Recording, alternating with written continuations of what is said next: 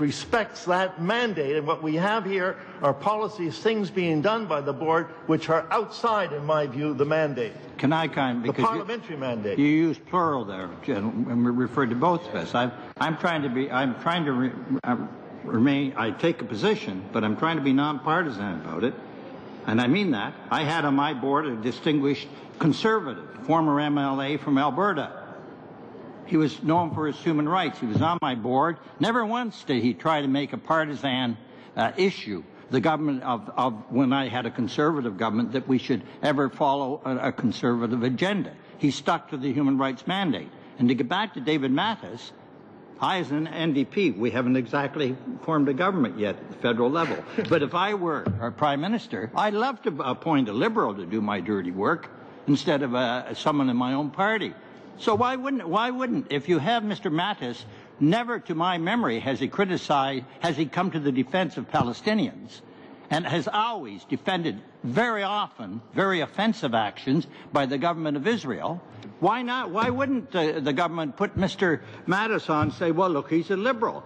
My point earlier was you put people on, doesn't matter what party label they have, that you know will pursue their agenda. What you two men are saying is anybody who disagrees with you is a partisan. No, and no, you're not. Saying, That's an amazing That's position. not correct. We're saying if you disagree with the mandate. We had conservatives, we had NDP on the board. They respected the mandate of the organization, which is, I say, a governance imperative that you act in accordance with the International Bill of Human Rights. That's your governing imperative. You do not act with respect to protecting certain states from criticism or criticizing other states that don't deserve it. You use the International Bill of Human Rights as the standard. By the way, when you appoint a speaker in the House of Commons, once he becomes speaker, he leaves his politics behind. It's the same with the people on the board. They should be on the board of rights. Are you both saying that this is really all about Israel? Is that what you're saying? We're going to move. Is that what you're saying? I would say yes, much of it is. Thank you, Mr. Abbott. Mr. Allmand, we're going to move to Mr. Dewar for the last, well, I won't say the last word, but certainly the last round. Yeah, thank you. Well, we could take longer. Chair, I just wanted to start off by, I think one of the things that needs to be put on the table here is that was referenced but needs to be reinforced, and that is that Mr. Beauregard worked for, NDP premiers, Liberals, and Conservatives, and, Mr. Harris, who, I'll never be accused of supporting in any way, shape, or form. But I will certainly observe that Mr. Beauregard was able to work with Mr. Harris on the issue of human rights.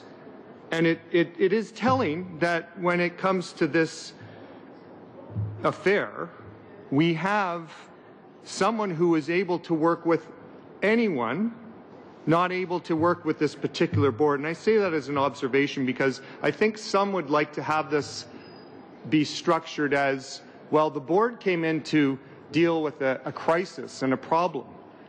And I would make the observation is that the crisis was created by these members, and it's very evident here. I mean, after we've heard, I go back to the testimony of the board members that and others that, they were not only micromanaging, but they were having their hands in changing the minutes.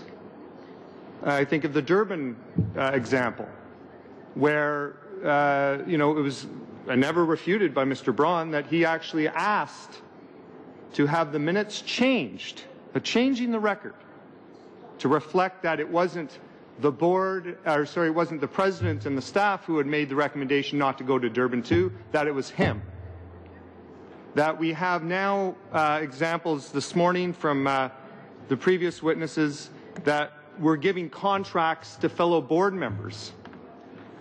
Mr. Beauregard, according to this committee, according to the Attorney General, according to the Department of Foreign Affairs, was doing everything in concert with what his role, his mandate was.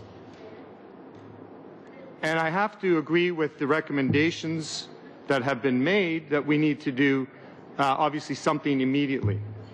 And we can discuss as a committee what they are.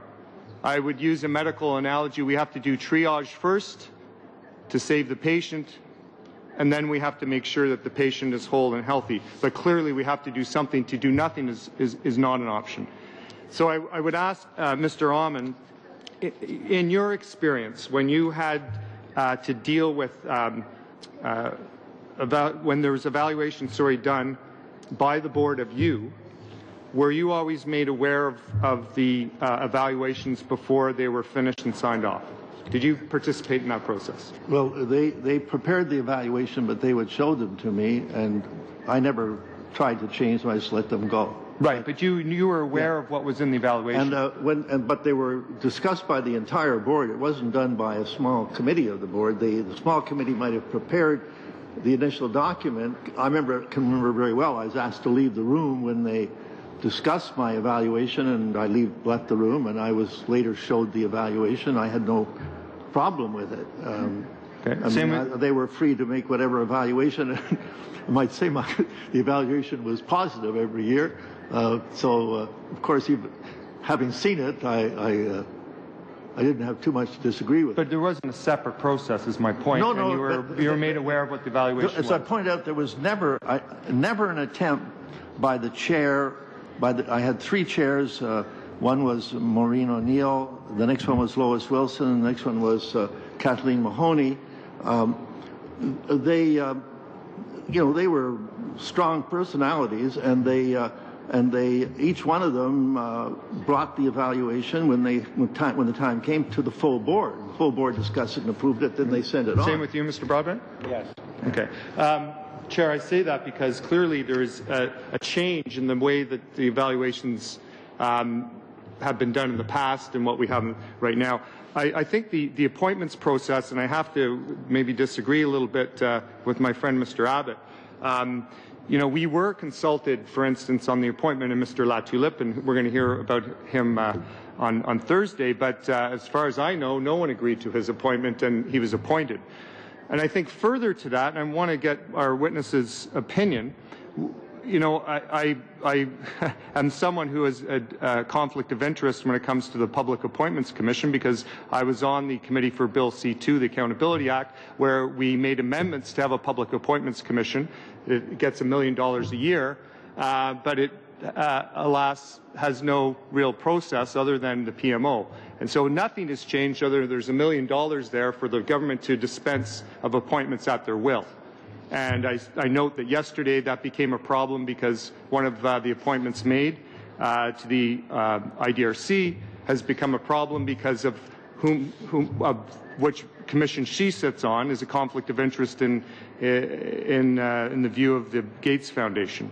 But I think at least in this period that we should have this committee to be able to question appointees before they are appointed to the board and as president. And would that not be, you mentioned, I think, Mr. Broadbent, that at least to confer with the leaders, and I think Mr. Allmand said the same, we could do that, or we could also have this committee question the appointees as well, in light of the fact we don't have a Public Appointments Commission.